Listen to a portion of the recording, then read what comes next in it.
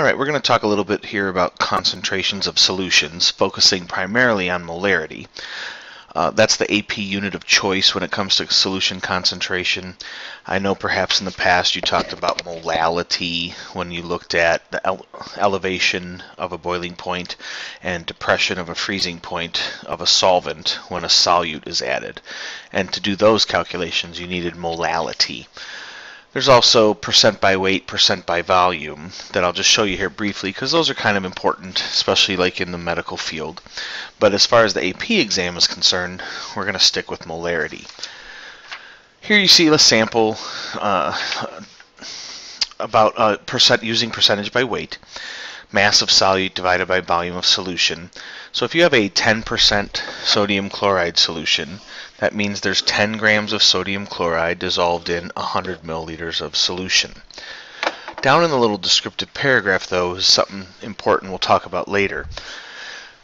That does not mean you measure 100 milliliters of water and add 10 grams of sodium chloride to it. That, as it says here, will bring about some error, because adding the solid will actually change the final volume of the solution. Same with volume. So here we have a 5% by volume solution of ethylene glycol in water, okay, which ends up being 50 mils of ethylene glycol. Same thing. You don't put in 50 mils of ethylene glycol, 950 mils of water, and assume it's going to be 1,000, because when liquids mix together, oftentimes the molecules, in this instance the ethylene glycol, will mix in with the water and the volume will shrink a little bit.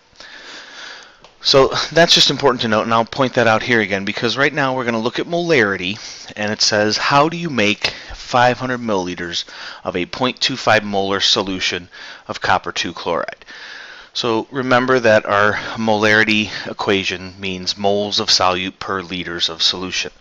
So in this situation, I know my molarity, 0.250. I know my liters of solution, 500 milliliters is 0.5 liters. What I don't know is about my solute. So when I solve for x here, I get 0.125 moles. Not very convenient when it goes to making solutions. If I want to do this, I'm going to have to pull out the copper 2 chloride, and I'm going to have to measure something, grams. So what I need is the molar mass of my copper 2 chloride. Chlorine, 35.5, 2 of them, 71, copper, 63.5. So that adds up to 134.5 grams per mole. So when I take my 134.5 grams per mole and multiply that by my 0.125 moles,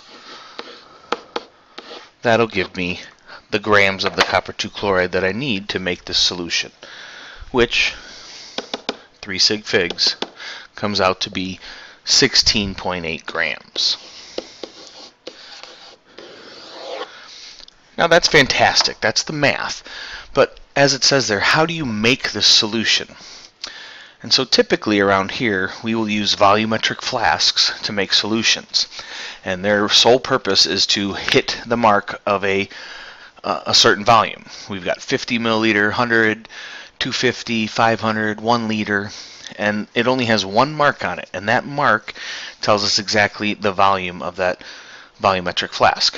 So here you see you put some water into the flask, then you introduce your solute, in this case our 16.8 grams of copper 2 chloride, swirl it around, get it all dissolved, and then carefully fill up to the line on the volumetric flask, making sure you watch the meniscus, and you should have a nice solution ready to go. In lab coming up here, you're actually going to make a solution of sodium hydroxide that we will then use later to titrate with. So you really want to be careful that you make the solution correct, otherwise you can mess up 2 different labs. Here's another example of a question we could do using molarity. How many milliliters of 0.163 molar sodium chloride are required to give 0.963 grams of sodium chloride? This is a very common question.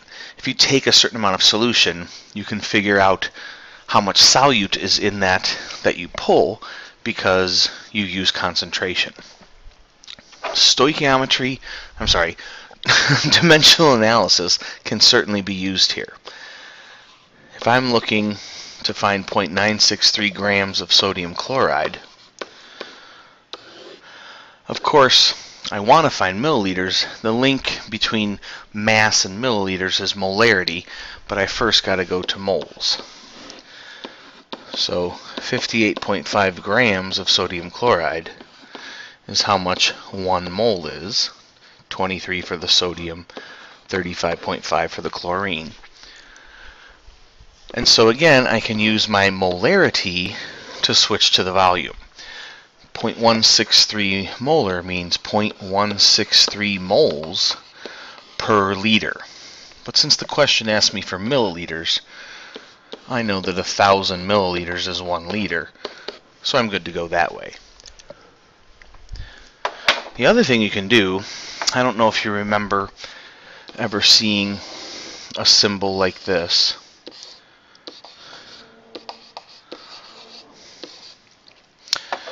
When you have a 3-variable equation like molarity or density, you can set up a little cheat sheet thing like this. So if you cover up the molarity, because that's what you're trying to find, it tells you that it's moles divided by liters. If you're looking to find moles, you cover that up and it tells you it's molarity times liters. If you're looking to find the volume, liters, it tells you it's moles divided by molarity. Well, that's what we're trying to find. So you could easily also solve this problem by saying, okay, I need moles divided by molarity. Moles, of course, is mass divided by molar mass. And then I would simply divide that by the molarity. Either way you want to solve this problem, you should come out with the answer of 101 milliliters using 3 sig figs. Alright, the last question we're going to look at here has to do with diluting. This is very common, where you need to find what happens to a solution when it goes from one set of conditions to another. And it's usually in some way, shape, or form a dilution, but doesn't always have to be. Perhaps you've seen this or remember this equation, M1V1, M2V2, MIVI, MFVF. I stands for initial, F stands for final, CD, concentrated dilute. Either way, this is just simply a plug and chug equation. So in lab, I'm going to ask you to make some dilutions. So here it says, if you have a solution that is 1.5 molar sulfuric acid, how many milliliters of this solution will you need in order to prepare a more dilute one, 0.18 molar, and 100 milliliters of that? First thing I recognize, every time the molarity on the left-hand side of the equation is always bigger than the molarity on the right side of the equation, because we're always talking about a stronger concentration on the left-hand side. So I'm just going to plug my numbers in. 1.5 is my strong molarity. I'm trying to find the volume of that.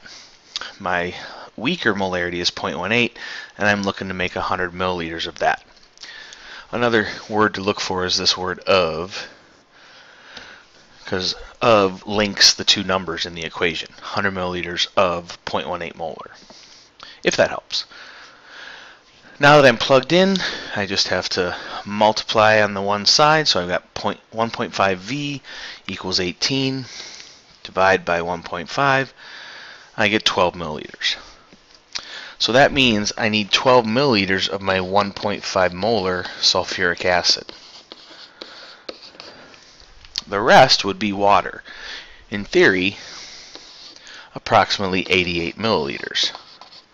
But again, of course, what you want to do to make this solution correctly, I would take 12 mils of that acid, put it into a 100 milliliter volumetric flask, and I'd carefully fill up to the mark with water, and that's how I would make that dilution.